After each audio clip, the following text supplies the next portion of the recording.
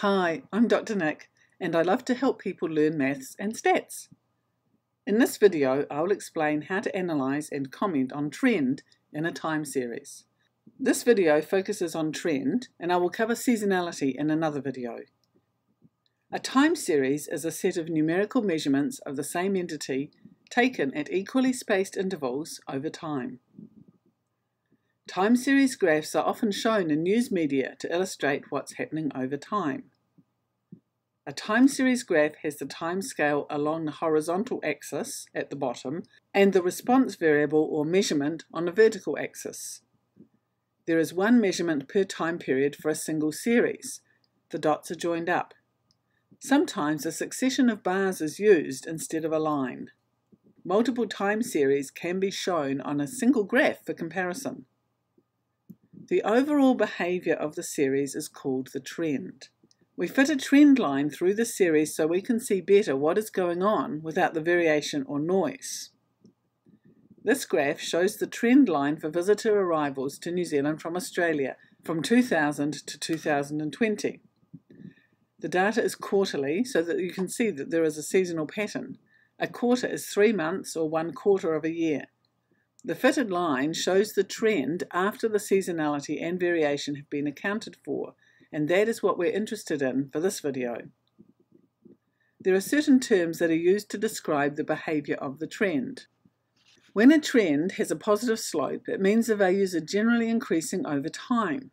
You can see that the number of visitors arriving in New Zealand from Australia has increased steadily over the 20 years. We should report that the overall increase for quarterly visitors is from 143,000 to 380,000 over the 20 years.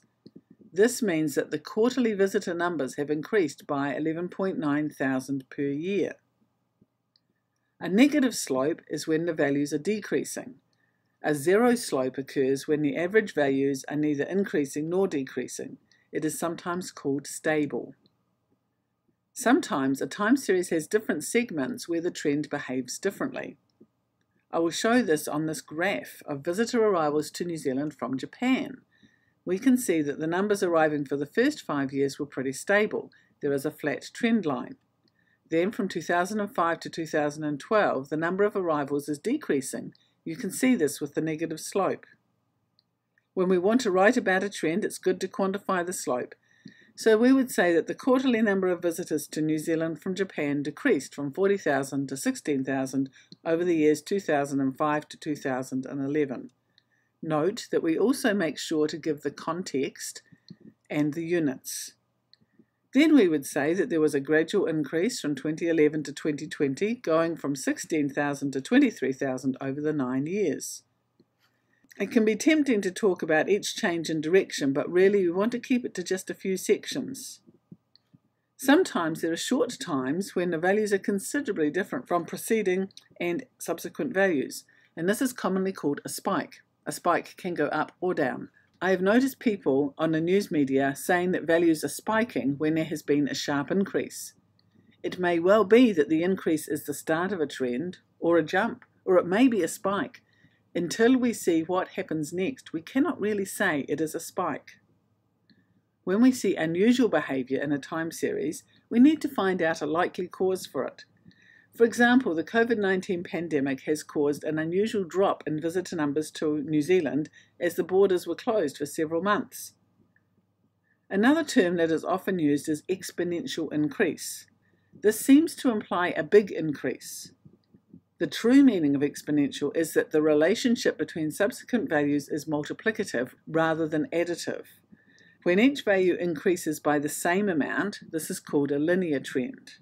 If each value is multiplied by an amount to get to the next one, this is an exponential trend.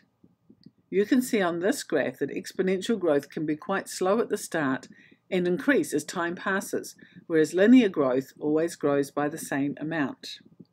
So, when writing about trend, remember numbers, units, context, correct language. Give values and dates to support your statement. State your units. Make clear what the context is and be careful about terms like spike, exponential, and increasing trend. This video was brought to you by Dr Nic. Please like it, subscribe, and consider supporting our work by becoming a channel member.